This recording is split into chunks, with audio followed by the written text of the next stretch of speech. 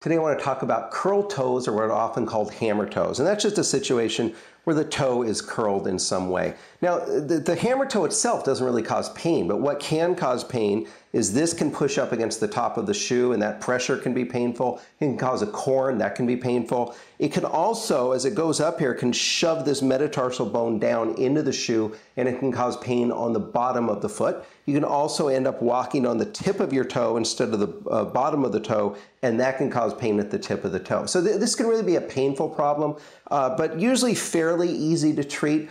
You really want to avoid surgery if you can. Now, sometimes surgery is necessary. The problem with doing toe surgery is that the tendons that go into these toes start from one common muscle and go to all of the toes. So if we go in and we do a surgery on, let's say, the second toe, you might find that 3 or 4 or 10 years down the line, all of a sudden you've got this third toe pulling up or the fourth toe pulling up. So it's a little unpredictable. We would recommend that surgery should be your very last resort.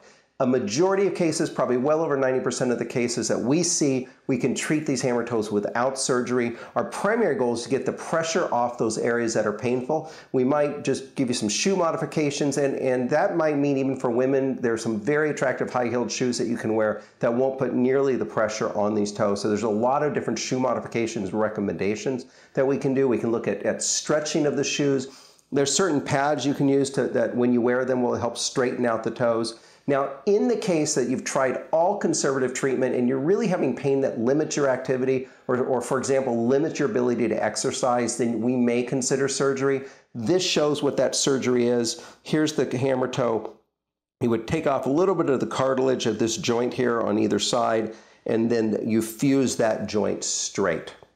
So the surgery, again, the surgery is fairly simple and usually most people have a great outcome initially. It's just a little unpredictable what might happen down the road. So we'd highly avoiding that if you can. If you're in our area, please come see us if you have hammer toes. We can help you find treatment that'll get rid of your pain and almost always avoid surgery. If you're not in our area, try and find a podiatrist that specializes in biomechanics. They might have that they specialize in orthotic therapy or sports medicine. Those are the ones that usually will be best at helping you avoid surgery on these problems. But again, don't live with the pain. It's usually pretty easy to treat.